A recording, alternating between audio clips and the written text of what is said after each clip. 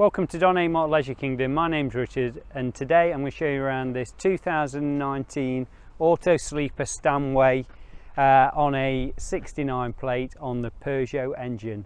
As you see, it's got the champagne coloured outside. You've got your alloy wheels here, as you can see. It's only done 2,217 miles. I don't know if Wendy can see that. It's got a underslung 25 litre gas tank, which is the entry points there, and you've got your little LED here to show you the levels. Obviously it's not turned on, so you can't see that at the minute. These little camper vans are beautifully specced out. Obviously you've got your water fill there, your external television point there. The heating is on a Truma based system. That's just your exhaust as such. As I say, it's on a Peugeot van conversion, so it's a little bit different this, where the interior, the back door's open, but you do have some. There's your Truma boiler and your sockets there and your toilet cassette.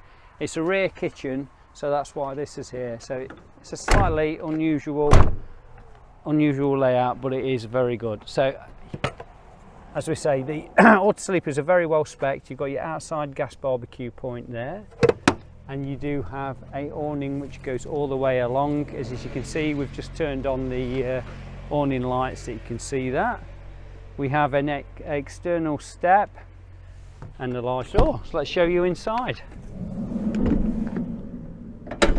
Okay, so as we say, it's a rear kitchen. You've got this nice double dinette here, which makes up into a bed. You've got your little LED lights that go around the bottom there. You've got two captain's chairs. Let's show you the front of the vehicle first. So if I just sit in the driver's seat. Okay, so you've got your cup holders here, cab air conditioning there, USB sockets here and 12 volt. You got your radio, 6-speed gearbox. On your steering wheel you've got your volume controls and your Bluetooth there as well. You've also got a reverse camera in this vehicle. It's obviously, this vehicle is 5.99 meters and it's under 3.5 tons, so you can drive it on a normal car license. Okay, so here you have your full dinette here.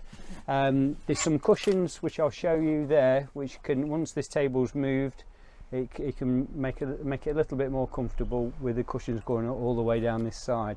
You actually have some sockets, a 240 volt socket here and just there for your passengers, and a USB socket. You have nice little mood light in here, as you can see, and LED lighting across that. Oh, one thing I did forget to mention, in the front you have got your cab blinds and passenger door windows and driver door windows blinds as well. Also on these here you have your black fly screen and blackout for when it's night time. Plenty of storage here and here. And if I turn around here, you have a point here where you can put your television and electric socket there. This is the cupboard that I was telling you about. That's that cushion there, goes on the side, makes it lovely and comfortable when you put your table away as such. Right, okay, so this is only a 5.99 metre vehicle, as I said, but you've got all of your amenities in here. So just show you, you've got a large cupboard there for your clothes and hanging rail. You have a 3-way freezer, so I'll just show you in there, so plenty of room for your wines and beers. And you do have a freezer for your fish fingers. So as I say, that's a 3-way fridge. Coming to the back here, you've got your little LED lights, you've got your microwave oven, you've even got a Dometic coffee maker, which I've never really seen in any other vehicles. That's beautiful. So at the rear of the vehicle you've got your sink, you have got a 3-burner hob and a combination oven and grill, which looks like it's never been used.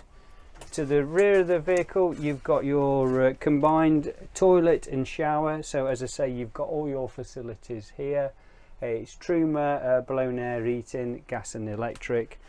That's it for this vehicle really. It's a lovely, short,